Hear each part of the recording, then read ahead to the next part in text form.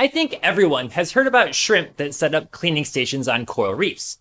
You're probably also familiar with wrasses that do the same thing. They eat the parasites off the client fish that come to their stations. But have you ever heard of a pygmy angelfish cleaning off parasites? Hi guys and girls, I'm ReefMan, and today we are talking about the very first report of cleaning by a pygmy angelfish.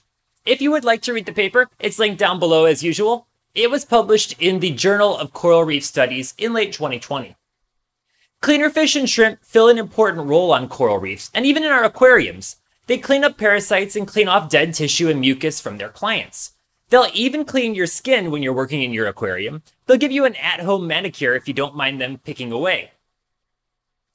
There are two general types of cleaner animals on coral reefs. Dedicated cleaners are animals that spend their entire lives cleaning other animals. They get 100% of their food from eating those parasites, and they can eat quite a few of them even though they're very small enough to fit in the gills and the mouths of their clients.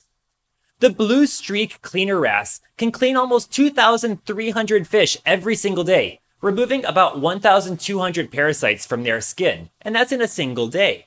For this reason, fish like the blue streak cleaner wrasse don't make the best aquarium inhabitants unless you have a truly gargantuan tank. They get all of their food just by eating those parasites.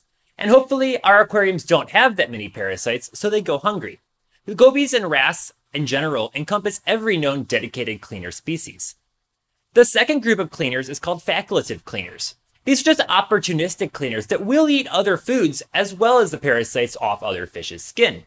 Wrasse are the most common facultative cleaners, and we know of 63 different wrasse species that do it. But wrasse are not the only reef fish that sometimes clean other fish. Some angelfish do, specifically the holocanthus and pomacanthus angelfish, and some butterfly fish are also known to do this. All told, we know of 208 fish and 51 species of shrimp that set up stations to clean other reef fish. But we've never seen a pygmy angelfish maintain a cleaning station, until now. The authors of the paper noticed cleaning behavior from both Bicolor and Keyhole angelfish in a huge 20-foot tall aquarium at the James Cook University in Australia. While it's true, this is the first time that pygmy angelfish have been seen to clean other fish, they didn't actually appear to be particularly well suited for the task. Several times the client fish jolted, probably because a painful bite was delivered by the overzealous cleaner. Pygmy angelfish have a comparatively strong bite as opposed to more common cleaners like wrasse or shrimp, which just carefully pick things off the surface of the skin. The weaker bites of those more common cleaner fish decrease the chances of collateral damage happening while cleaning.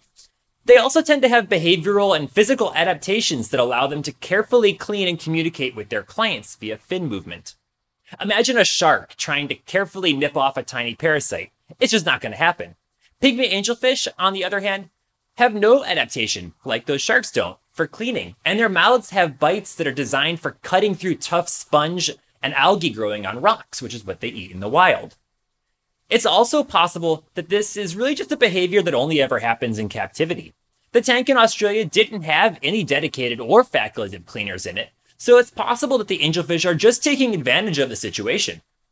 We do see that in lumpfish, which are raised with farmed salmon just to eat the parasites off their skin, but they only ever do that in farm settings and not in the wild. There is some evidence that this isn't the case, though, that these angelfish were able to communicate with their clients via their fins and body movement. Lumpfish, they don't do that, and we know for sure that the angelfish were because we could see it happen. So there is at least some evidence that this isn't something that's only happening in captivity. Have you ever seen angelfish cleaning your tanks or larger fish in your tanks? I certainly haven't, but it is possible apparently.